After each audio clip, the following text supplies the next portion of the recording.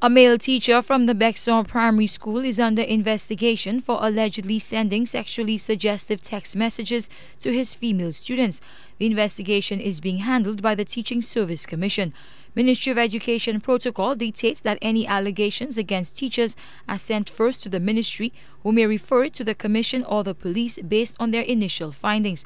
The General Secretary of the Teachers Union, Wayne Cumberbatch, says it is a very effective system for ensuring justice. Not all of the cases that would be feasible to refer to the police.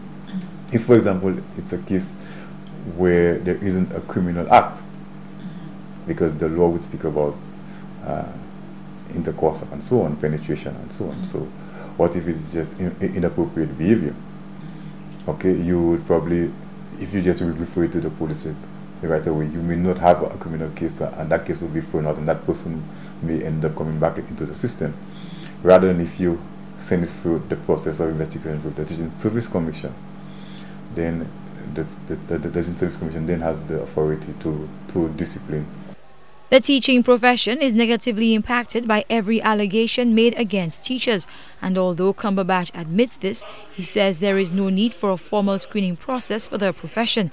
He says what currently obtains, particularly the interview by principals, is adequate, although it too can be strengthened. That interview would involve a certain amount of background check and so on.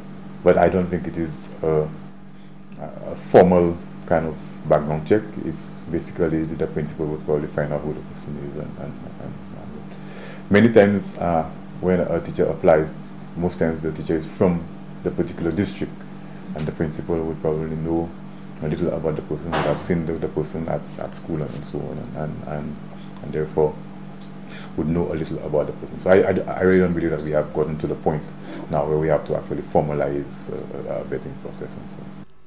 In this particular case, the teacher is not a member of the Bextor community where he teaches. He is said to be from Babono. He may not even be a member of the Teachers Union. Cumberbatch says the union has no comment on the ongoing case because they have had no contact with the teacher in question.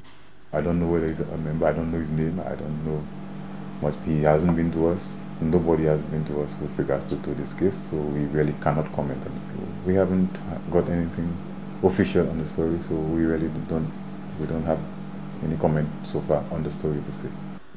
Wayne Cumberbatch says there is a code of ethics within the constitution of the Saint Lucia Teachers Union that all members have to abide by.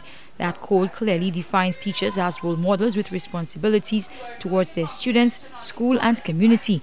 He says that code of ethics clearly demonstrates the union's stance on teachers who abuse or may seek to abuse their students. It is one of zero tolerance. Carmi Joseph, HTS News, Channel 4.